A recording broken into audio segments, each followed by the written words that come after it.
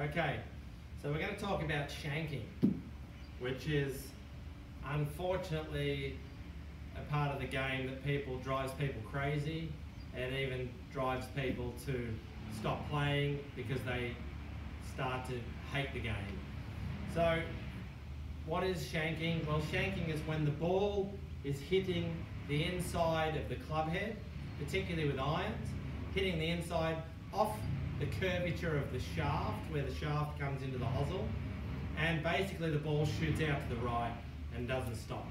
So an old drill that I use a lot with players to help with this is just to get some practice done. So you can see here I've just rolled up a towel and I've got a nice straight line directly at my target. I get the ball in as close to that as I can stand it. You can see there I've only got a couple of centimeters, right? And I put the club in. I almost address the ball a little bit in the toe, right? Get set up, and I'm going to try and hit this shot.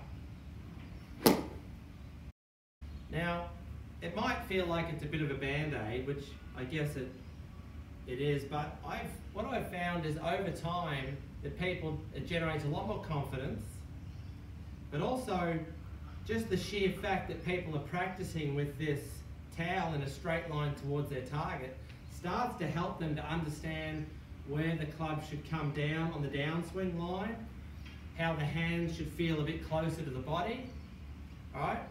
And instead of being frightened and they sort of back away, and what that can do is push the hands outwards, is they actually feel their hands stay closer to them and their body stays more over the ball. So give that a whirl at home.